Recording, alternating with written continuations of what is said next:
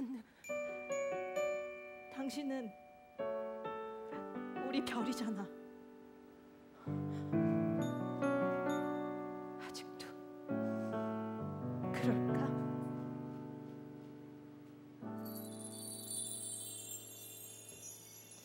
별이 제자리를 잃었을 때, 수많은 별들 사이를 헤맬 때, 내가 너의 옆에 있어줄게. 밝고 푸른 그 별 하나, 넌 항상 나였어.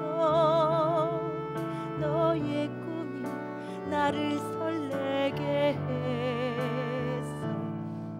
난 항상 너였어. 내 손을 잡은 너를 따라 멀리 뛰어도 조금도 숨차지 않아.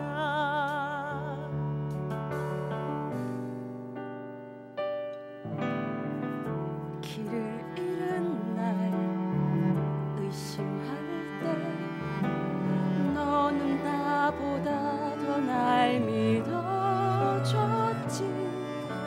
내겐 언제나 너 크고 환한 별, 너의 믿음이 날 어디든 가게 해.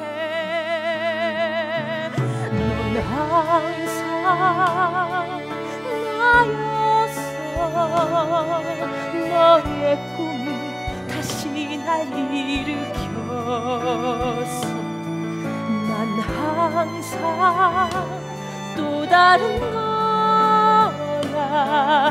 너와 나눴던 수많은 시간들이 날 여기까지 데려왔어.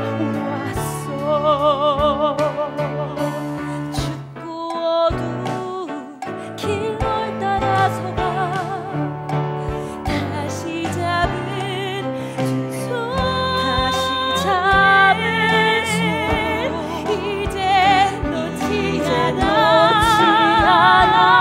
넌 항상 나였어.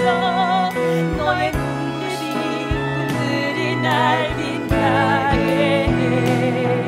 앞이 보이지 않아도 다시 시작할 수 있는 거라고.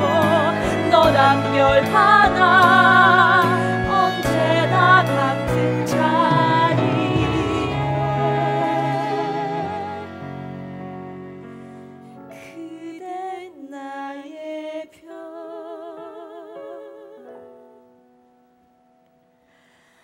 하나.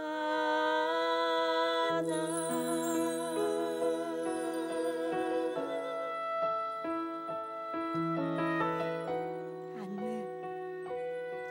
약속해. 방사선이, 라듐이 인류를 해치지 않는 길을 꼭 찾을게.